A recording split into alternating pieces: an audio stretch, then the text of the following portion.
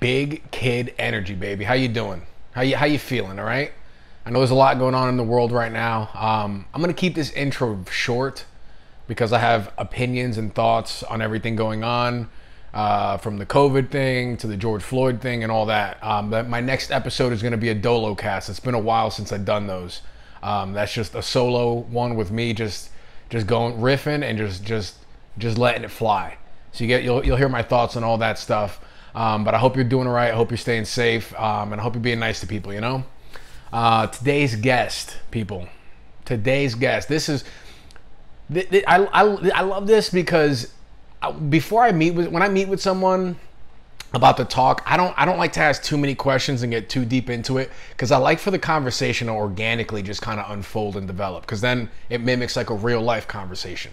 And sometimes it makes people nervous. Like my guest today, Autumn Berrier, she was nervous as hell going in, but she fucking crushed this episode. Crushed it. Autumn is a photographer. If you go on Instagram, you've ever seen any of the pictures, the really nice pictures of me and Rachel skating, or the one where like I have Rachel on my shoulders and she has her skateboard, looks all fucking cool and shit. I mean, we were like maybe 30% of the reason it was cool. Autumn was the rest of the 70%. Did I do that math? Yeah, okay, I did that math right.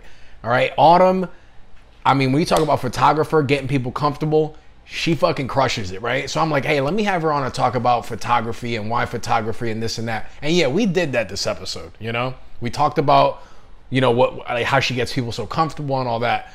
But the thing we got really deep into that I think is amazing is the struggle that Autumn had with eating disorders and body image issues and things like that, which is something that I think runs deep with females. This shit starts when you're a kid, comments made by parents, comments made by people, then you got the media, it's a fucking war, man. I can't, as a man, it's one of those things I don't think I can fully comprehend, because I'm not a female. So I found this conversation very interesting. I learned a bunch, listening to listening to Autumn share her story. Guys, I'm like I said, keeping this intro short. I don't want to do sometimes I riff and be funny and shit like that, but check out the next episode. I'm doing a Dolo cast, and that's where I'm going to let it fly on some of the things going on, and then things that I've, come up with in the past couple months of my life. I did a challenge where I was going to do 100 days of sobriety. I'm on day 87.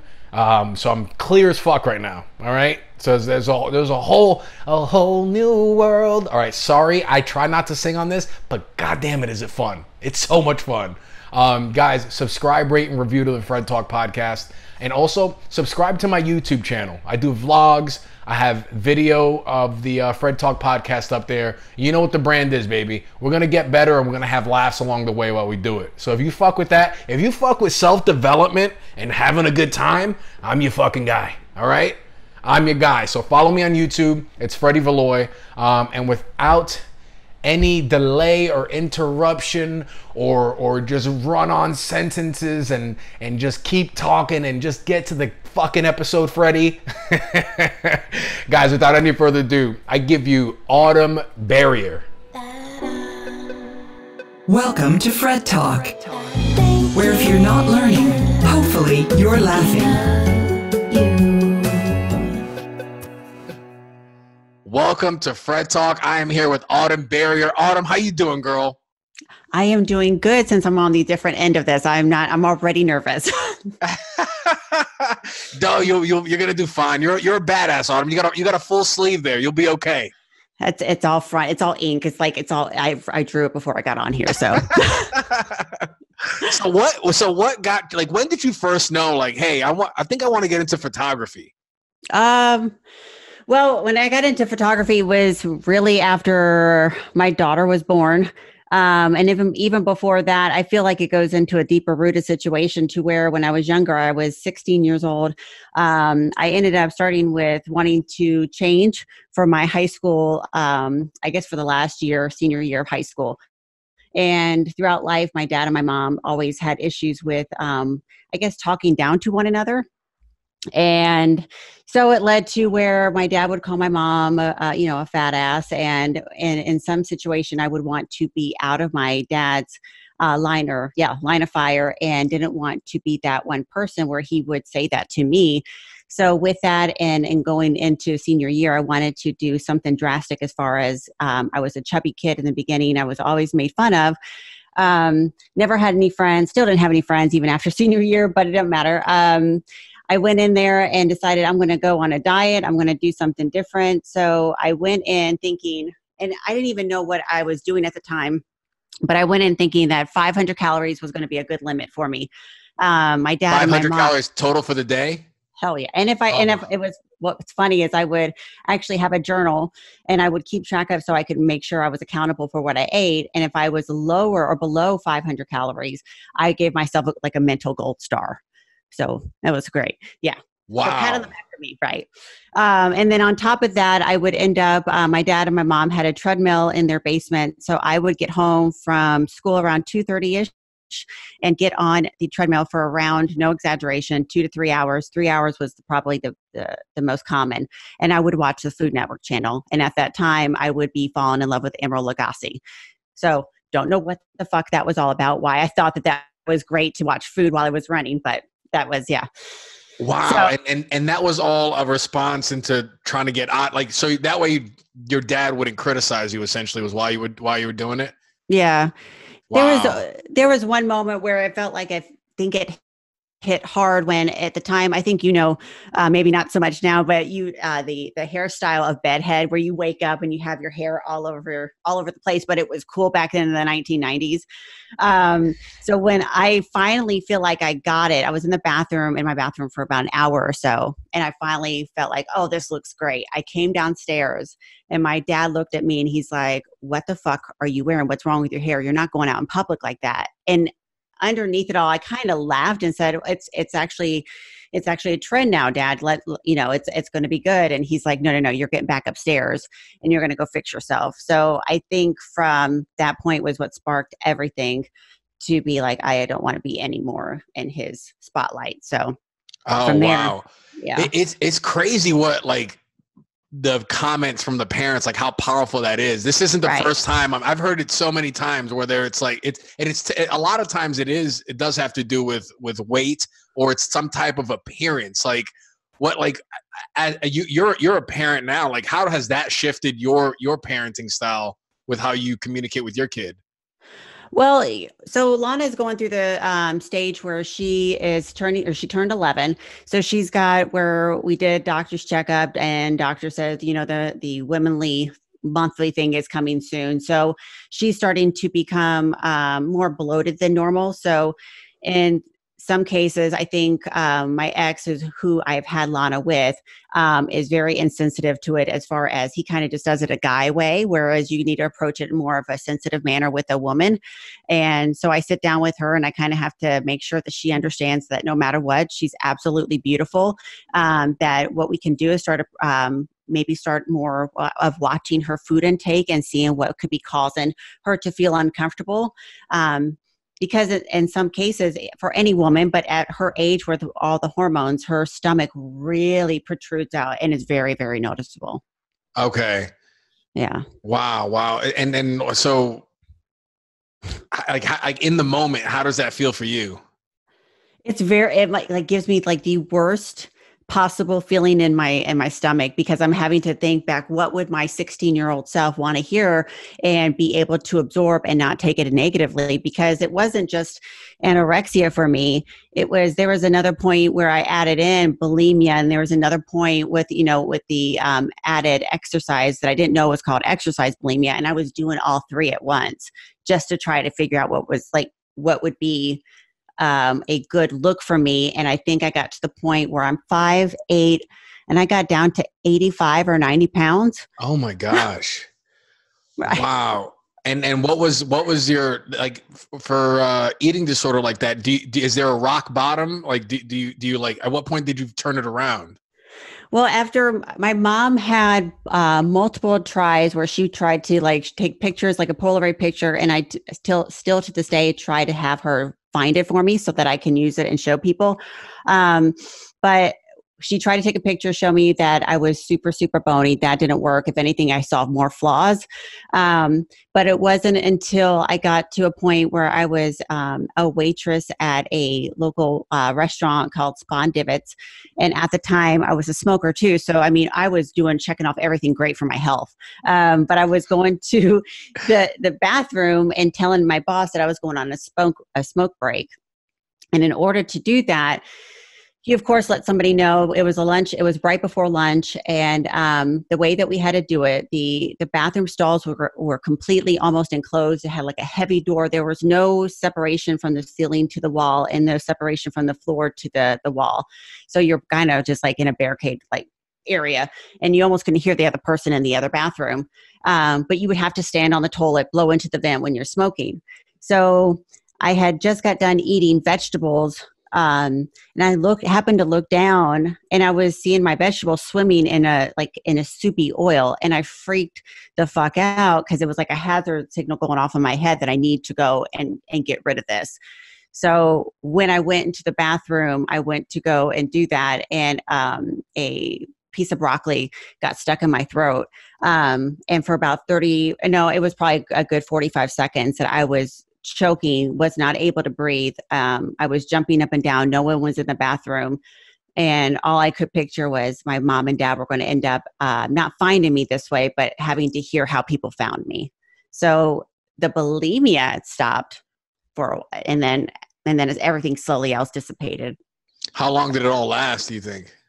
I started at 16. Not everything finally like dissolved a little bit into where I got like sensibility knocked into me, probably about a year before my daughter came along, because I knew if I kept this shit up, it was going to end up fucking over my body, and I was never going to be able to have a child. So this was a year before you had your daughter.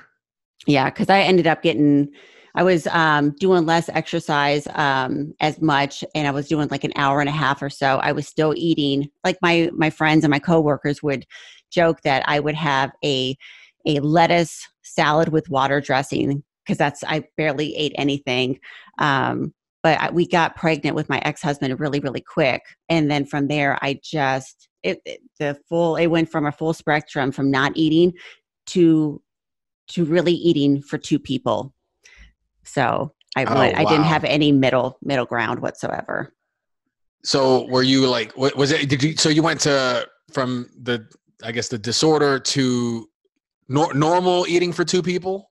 No. Or was it like overeating? It was like I literally had a craving and I say I had a pregnancy craving, but it's because I never ate food, and it was instant mashed potatoes. And for some fucking reason, it tasted like KFC mashed potatoes. I don't know if you've had KFC. Yes. Right. Oh, yeah. That's absolutely. Like the bomb mashed potatoes. So I would eat boxes at a time. And by the time Lana was born, I had gained over 60 pounds. So that was fun. But wait, that was a win though, right? The 60-pound gain, or was that too much? Oh no, that was the normal. I think the normal way for a woman to for her scale to go up is probably about 30 to 40 pounds. So okay. And then going from like, I think it was at that time, like 110, 120 and going 60 pounds, even probably 70, was a huge letdown for myself once Lana was born, because I had to look at myself afterwards. Oh, so, okay. There was no human being inside me, so I couldn't give an excuse as to why I gained the weight.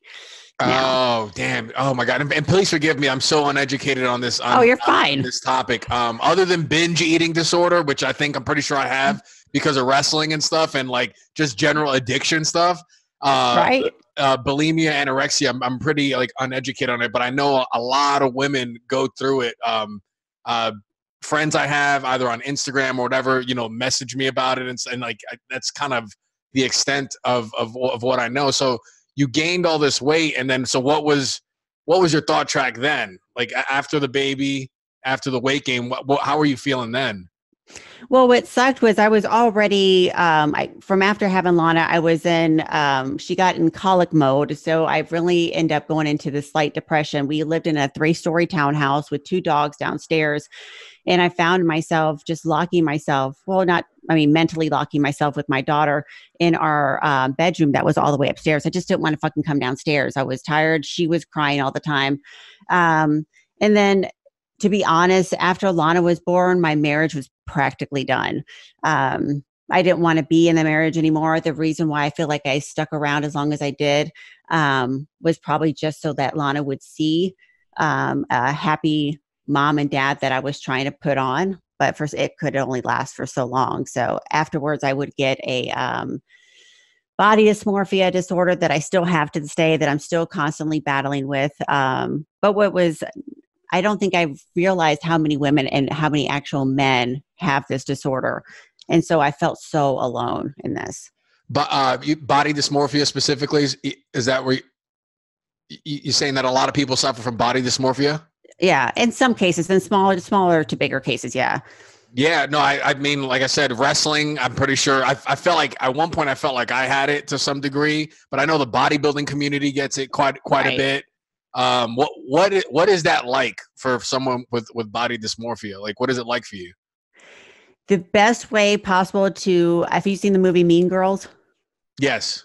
Okay, so when they go into Regina's house, into her bedroom, they go into the mirror. All 3 girls are like nitpicking everything that they've got broad shoulders. They hate their nose. It's a constant looking at a reflection that really isn't there.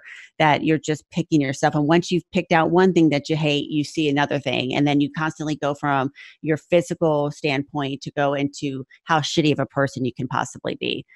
Oh my God. Yeah. I mean, that can't be good having Regina George living in your head. Like that just, no, just that analogy right there. That really is a great way to put it. Also, that's right. Great.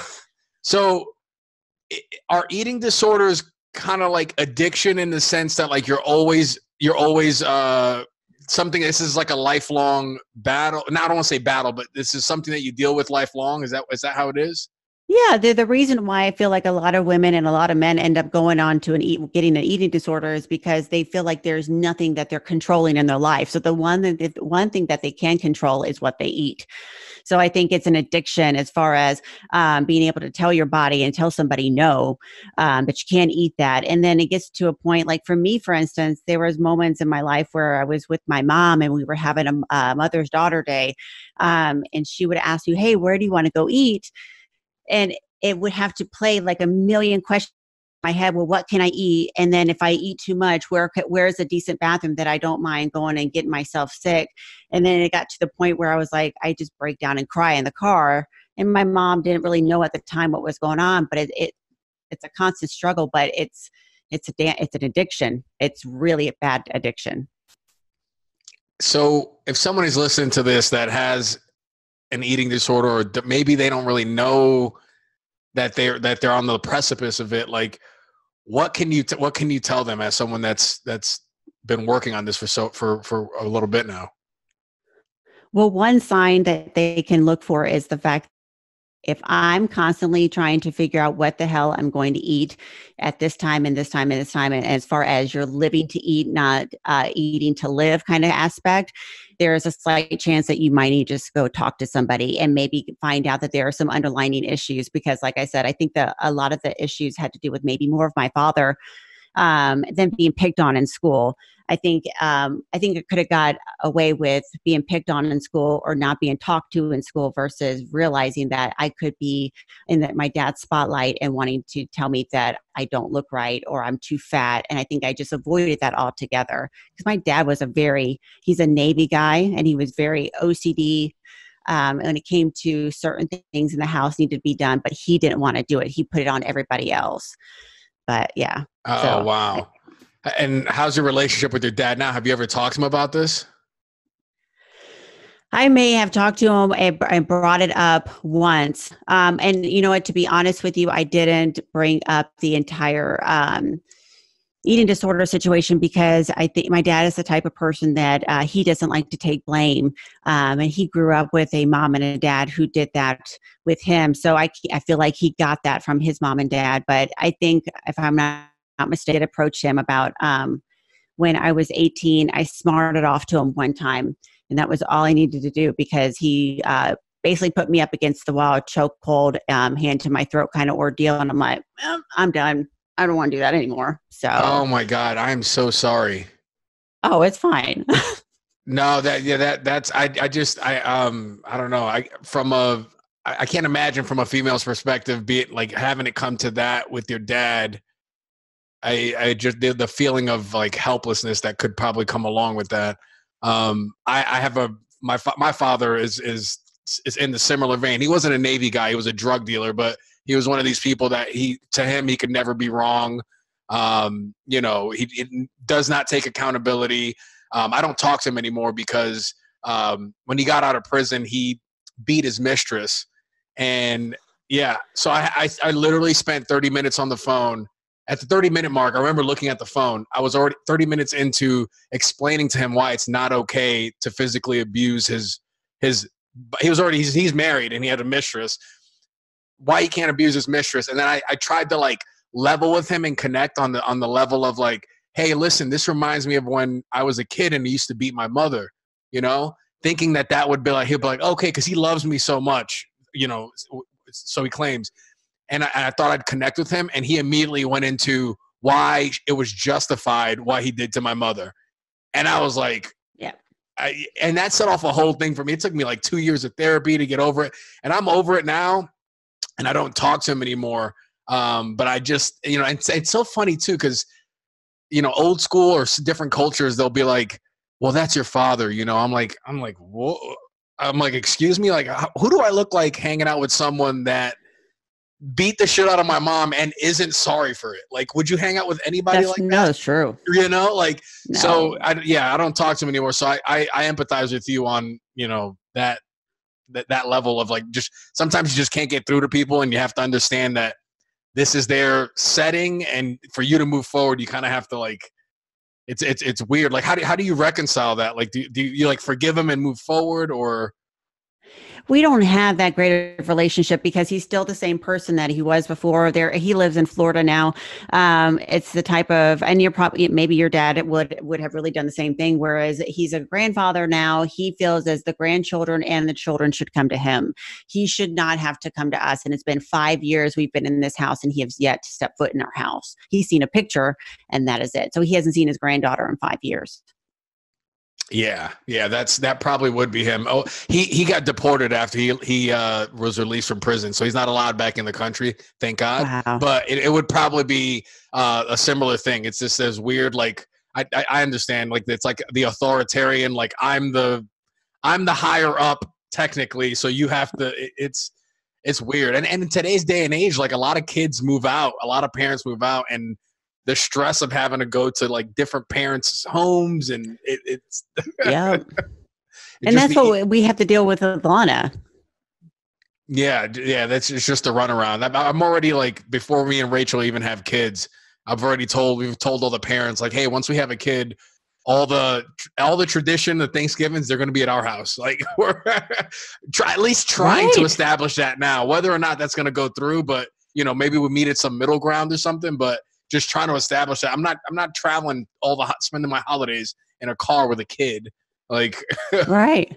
I don't know. I don't blame you. No, and it's super hard with the holidays with us with Lana because of the fact that she has to deal with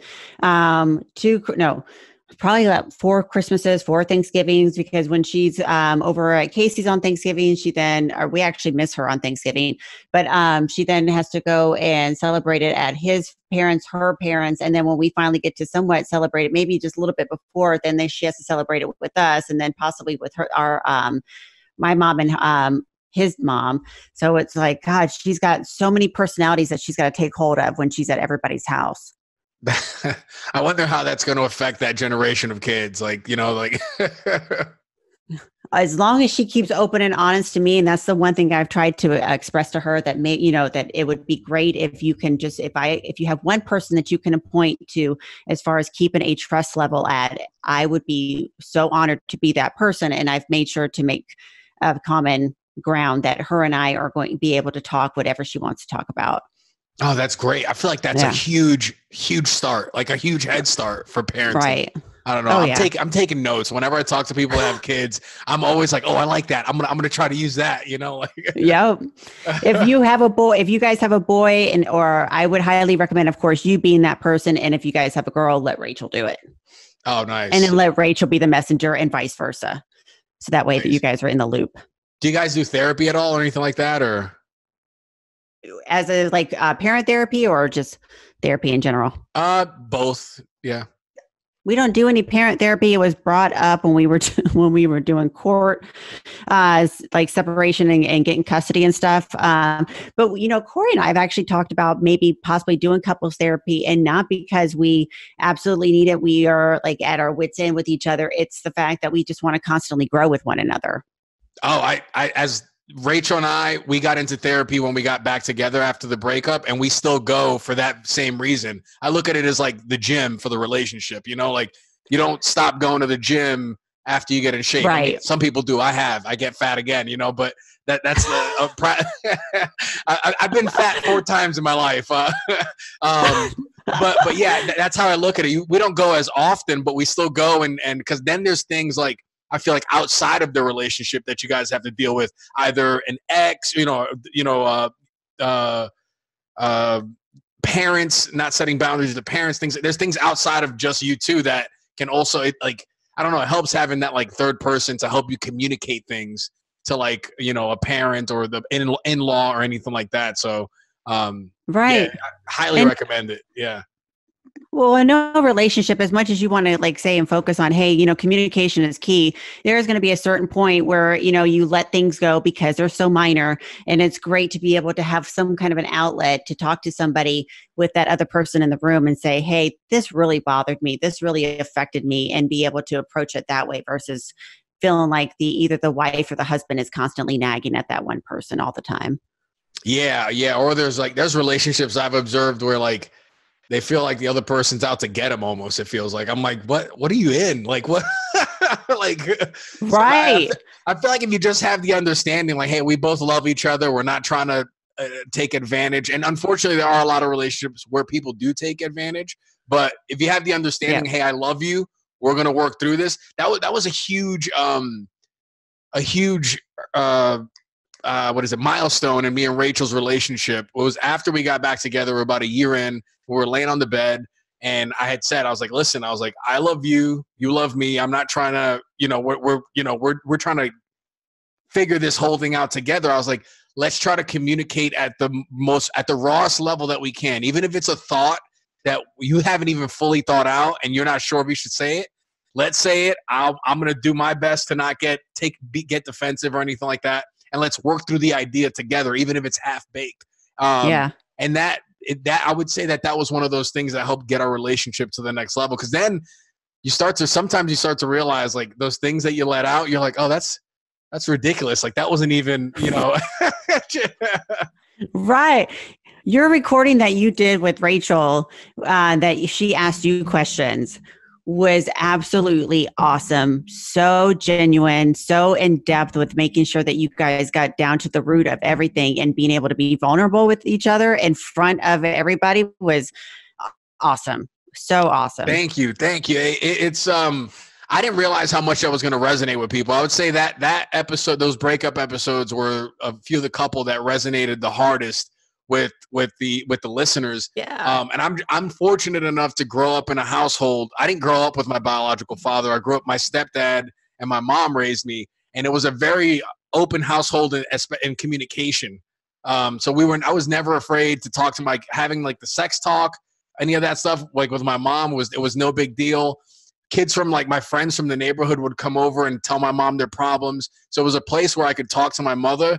And that's why I think I'm so open with my stuff, and I guess why it works with the podcast and all that. I'm like, well, because now I'm starting to see that it is really hard, especially for men, to open up about things like, you know, their feelings, their problems, not being good at something, especially men at a certain age. Like guys after 30, some of them can't deal with just not being good at something. They don't want to try new things. They don't want to, Right. you know, so I feel like I have this privilege of being free to express. So I want to put it out there to show that a guy, an alpha guy, can have problems. He can, you know, admit when he's wrong, shit like that. And by no means am I perfect. I have problems with patience and all that shit we talked about before we started the episode. But just to show that, like, we're all doing the work here, you know, like.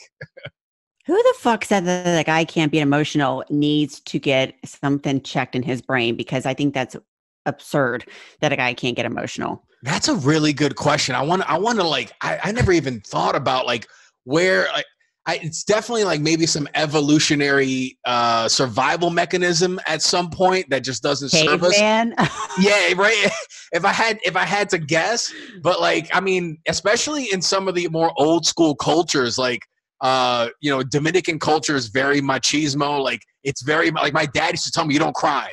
Don't cry. Like, thank God he got arrested when I was 8 because I was able to, like, you know, now I don't cry enough, I feel like. I'm always looking for a good reason to cry. Right.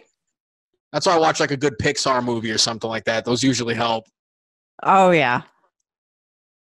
So would you say that the eating disorder and your love for photography are somewhat, like, are they connected in some way or am I off there? No, they are. And then what I've had to come to realization is as much as I didn't see a lot of prettiness in me when I was growing up, I'm starting to fall in love with myself, if that sounds even right, because you can't love anybody else if you don't love yourself. But I've had to constantly show brides who are always criticizing themselves. I don't look right. I look fat in my dress. You know, I ate too much or whatever. And I've tried to make sure that what I see is that they're absolutely beautiful, uniquely as they are. I try to strive as much as I can to get on the phone with my brides and make sure that they do know. And I don't do it and just say the words. I mean every single bit of it, and make sure that the couple and the bride knows how awesome they truly are inside and out. And I feel like that's why I may have leaned more towards photography and wedding photography, just so that I can be there for a woman in need in the most stressful time of her life. That's clutch right there. So going back to you mentioned self-love, like what are some things you do or like some good self-talk type things that you do for yourself for self-love? Like I guess my question is, what does self-love look like for you? I have to constantly tell myself every day, like some really good affirmations that I am talented, that I am smart, that, you know, I only have a high school education, but, you know, going above a high school education and going into college doesn't mean shit anymore. And I have to realize that. If I say anything negative to myself, as far as like I say, well, you're being really stupid right now, or that was really stupid, I have to mentally tell myself to cancel that. And then I have to say something positive twice. That way it physically cancels out the negative thing, the negative comment I said, and then it ends with a positive note. But nice. I have to, yeah.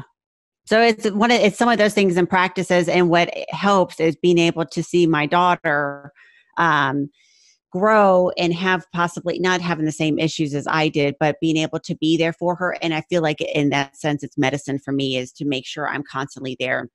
And if she has any doubts whatsoever, because she has one time, I think, said that she does feel fat, and I made sure that we squashed it immediately.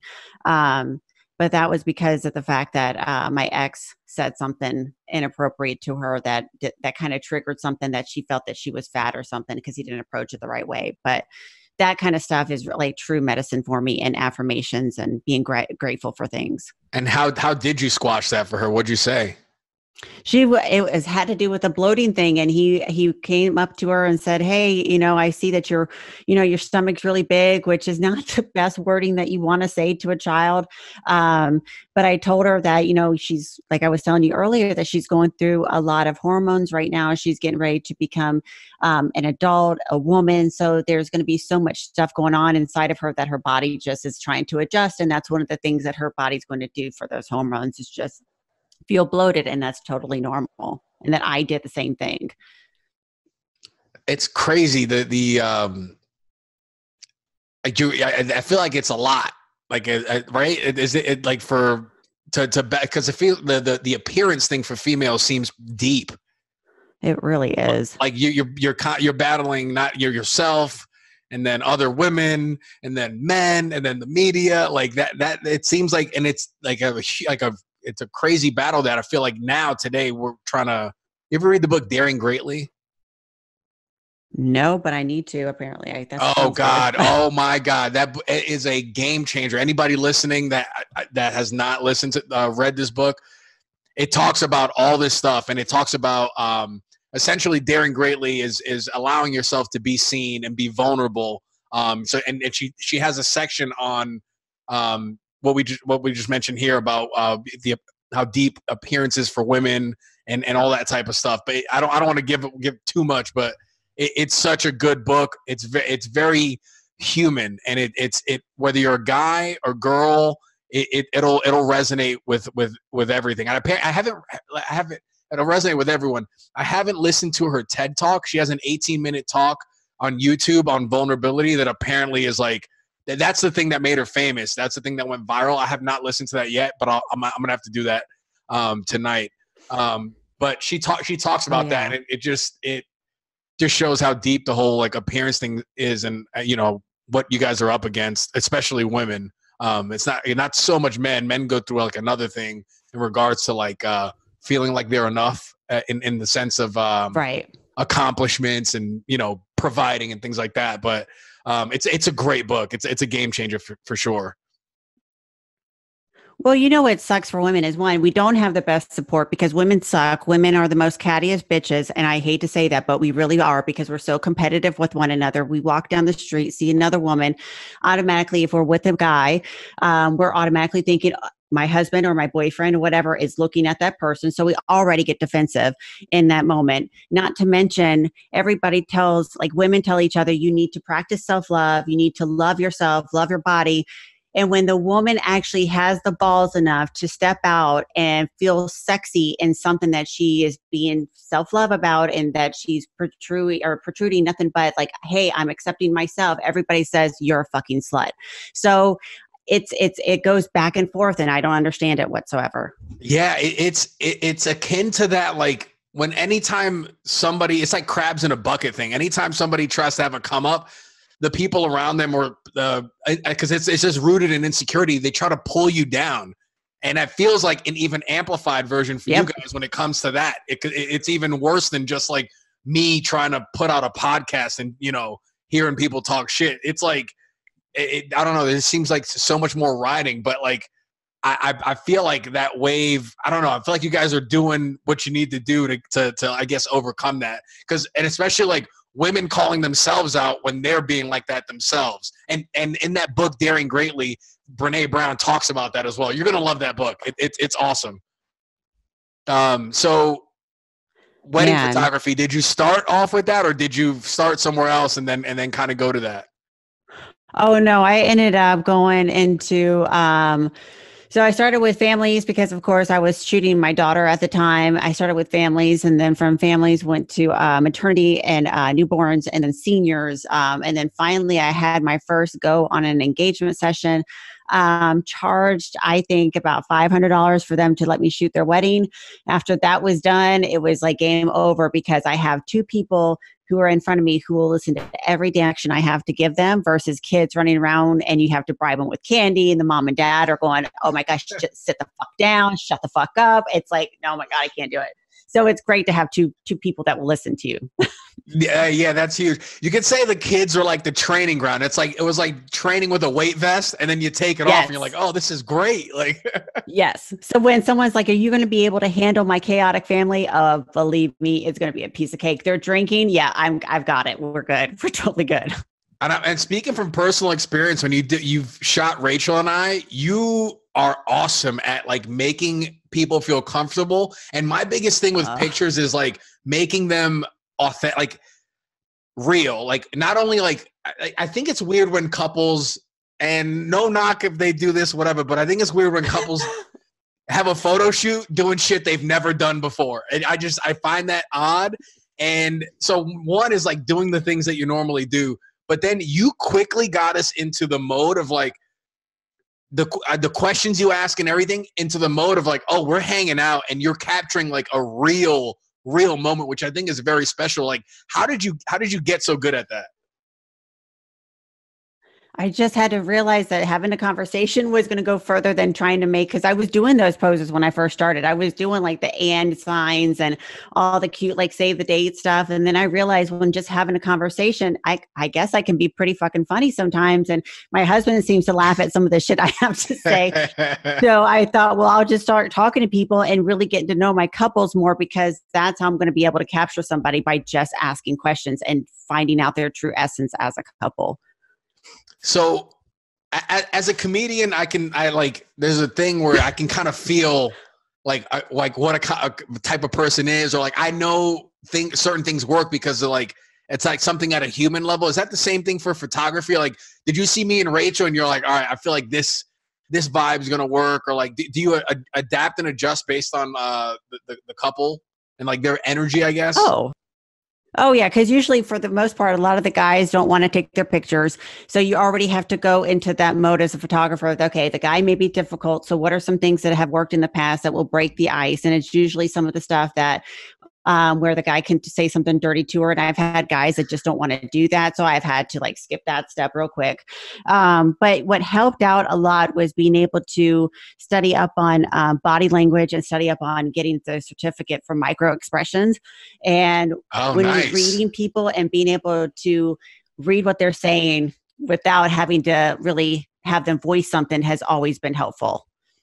Damn, that's so cool. How long have you been in photography now? Because you're really good at it. Like, I think about 10 or 11 years now. Oh God. Yeah, that's crazy. They say that to find your voice in comedy, it takes 10 years. And I'm wondering, because like I could tell, I'm like, oh, you're locked in. You're like, the way I think about it is like, I'm going to give her the keys to this whole experience. And just, I don't know, we just had an awesome time, and I look forward to doing more shoots with you. It's I don't know. It's awesome. Oh yeah. We've got a shoot coming up. We just got to put that date down. Oh yeah. Let's do it. Especially at your new place. Yeah. We're almost done with the new place. It'll probably done in a few weeks. We got to put in like the shower fixtures and stuff like that. And then put some patio furniture in, but once it's done, we'll put we'll schedule a date with you. You guys would be absolute perfect to do the face masks and do anything that has like somewhat of like a whole body condom kind of thing, where you guys would just do a shoot that way and just be completely sanitary. Oh, I would love it. We'll have a bunch of fun being safe. Safety will be the the theme. What are some other passions of yours, but other than photography? What are some things that you really like, love, or that get you pumped? To be honest, I think what came out of everything that's in the past, fitness is like my huge thing right now. So this whole quarantine shit has really taken a toll on me as far as emotionally connected. I didn't know how much I was invested emotionally into my gym. So having to be creative and come up with stuff here has been a challenge. But Corey, I don't know if you know about the challenge, but Corey signed us up yet again for a 75 hard challenge. Is that the first form, the Andy Frisella thing? Yes. What does 75 hard entail? So 75 hard entails you have to do 2 workouts. One workout has to be outside. Corey has actually got a recording of me doing one. It was like raining and pouring. I was doing my second or my first one outside in the rain and doing sprints. But you have to do 2 workouts for 45 minutes. You have to do 10 pages of a entrepreneur book to learn something about, I guess, business, about gratitude and positivity. You have to take a picture every single day, which that is hard in itself for a woman to do. And then there's another one. Oh, that you have to also eat in a certain diet, like not the pizza diet, but like a decent diet. Yeah. Nice.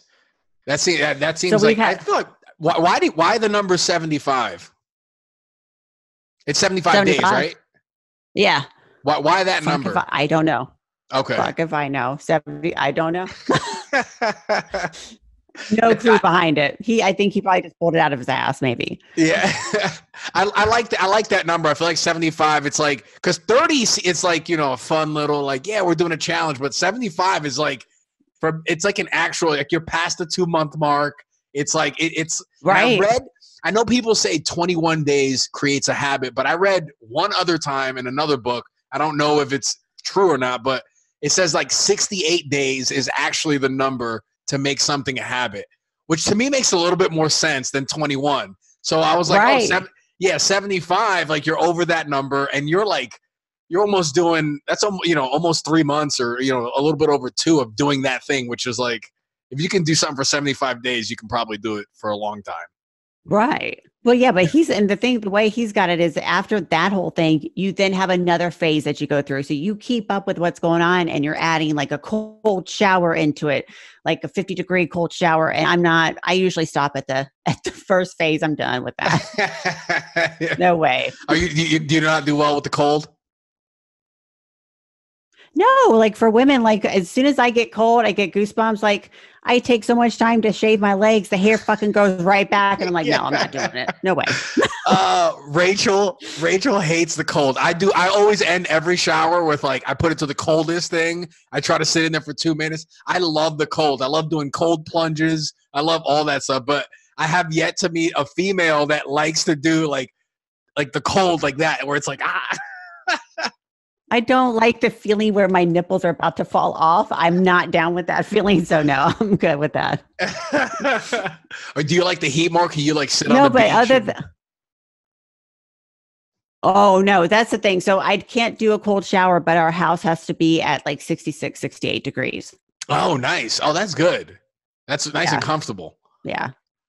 I'm not good in the heat. The heat takes it out of me. Like, if it's too much sun beating me down, I get really irritable. That's where I turn into a little bitch. Like, yeah, I'm right there with you. I joined the club real quick on that.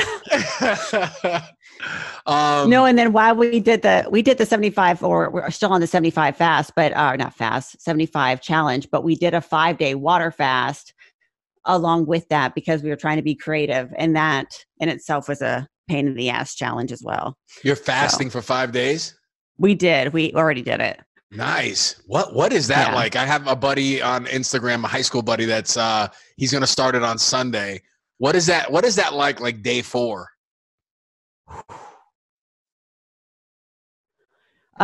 We kept researching that around day 3 was a good day to where everything starts to, you feel energy again. You don't crave the food. It's not true, because Corey and I, as much as, we do eat when we weren't on the fast, but we realized how much we did depend on making sure to get up and eat food. I would eat food within 30 minutes of waking up, because that's what I was told what you should do. But after finding out more research, that's really not the case. We're technically, as humans, supposed to fast as far as like the cavemen are concerned. And we've been told that eating every 2 or 3 hours speeds up the metabolism, which is not true again. So the fasting, if you do the research, the benefits from it is insane. But Corey and I both, he lost 13 pounds. I lost 13 pounds. And the food that we eat now is basically paleo, because we don't want to eat junk food anymore. Like we don't crave it. Yeah, it's crazy how fasting does that. And I found out that the reason the whole breakfast propaganda was created by the cereal company in the 50s. I was so fucking pissed off about that. Yep. Like, these fucking corporations, man. Like, right. Have you seen the movie Game Changers? No, I have not. Is that the pro vegan one? Yeah. How is that? Corey, well, that one's it's an awesome movie, because you go into it and you're thinking, okay, this is going to be shit. And they come up with some amazing facts and finds and all that stuff. But you got to keep in mind that there are so many, like we're about to jump on, which I did not think this was going to happen. We're going to jump on doing the carnivore diet. And at the time I was not for it, but Corey went on and I went on vegan because he had stomach issues. And we thought the vegan would fix it, and it didn't. So that's another reason why we went and did the fast, to see if we could find something that he was eating. But ever since the 5-day fast, his bloating he would have nights where it would bloat horribly, worse than a woman, I think, until we went on the 5-day fast, and that was totally fine. Oh, nice. But When you guys, so the carnivore diet, and I think at some point I'll try vegan eating just because I'm just interested to see how my body would react to it. Because who knows, like that might be the diet that works best for me, where I'm not lethargic, things like that. I'm doing macros now, which works for me right now. But carnivore seems like an interesting one. That one's being pushed hard by Jordan Peterson's daughter, and it goes against a lot of conventional wisdom on nutrition. So it's like, no greens. It's just pure meat. Like, when do you guys start that one? We're going to start today. We actually had steak, chicken. The one thing that I feel like I'm not going to be able to really fully give up is avocados. I've fallen in love with avocados. I can't get it out of my system. But other than that, I am pretty much game for giving up everything else. So I'm talking with somebody on Thursday who she has done it full force from tail to nose and eats the entire animal, which that is going to take some getting used to. Oh, wow. Oh man, I'm gonna keep me updated on that. I'm curious to see how it works out for you guys. We'll wrap it up here with the last question. Autumn, what do you think about the most?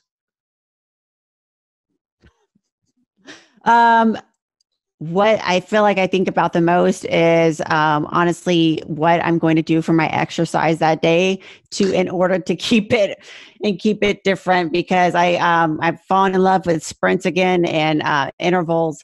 But other than that, just I'm always, as a woman, constantly thinking of that and what is going to help me in the long run as far as my body and what can I intake. So as much as I hate to say it, because probably women say it all the time, is that I constantly think about food and workout and exercise. That's what I do. That's me.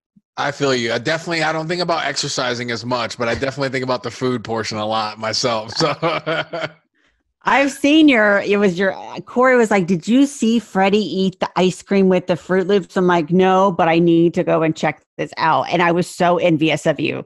Envious. Yeah, it's my new invention. Because I did so with ice cream. I started, like, my favorite ice cream is vanilla cone with rainbow sprinkles from Mr. Softy. It brings me back to my childhood, New York City, when the ice cream truck would come around. And then when I got to college, that was right around the time Cold Stone started getting big. So I did that whole like crazy ice cream thing, and now I'm back to just vanilla ice cream with sprinkles. I've recently added Fruit Loops, which adds to the experience, and it's not overkill.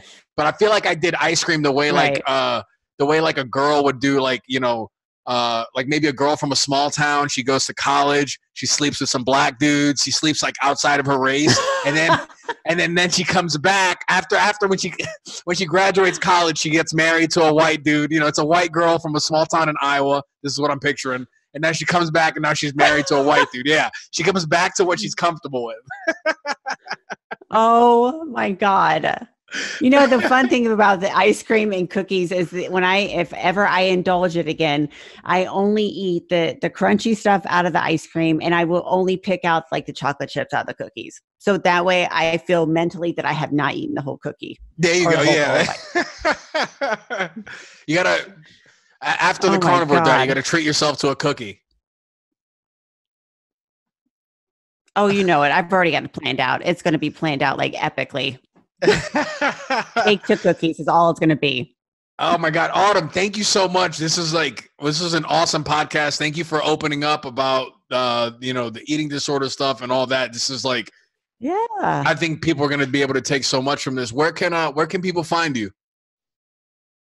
So right now I have an Instagram for it's Autumn Harrison Photo, which is my photography, and I literally just started up it's Autumn Berrier with an E, Berrier, and it's literally going to be a whole Instagram about the eating disorders and what women go through and stuff like that, and hopefully it's going to lead into my book that I'm writing. So holy shit, hell yeah! Oh my God, that's great. Well, I got to have you back on then. I got to have you back on. I want to catch up and talk about how the book's going and stuff like that. So. Oh yeah, of course. I would love that. Awesome. All right, before we go, you got 10-second message you got to give the FredTalk listeners, all right? Ready, go. 10 seconds. Okay.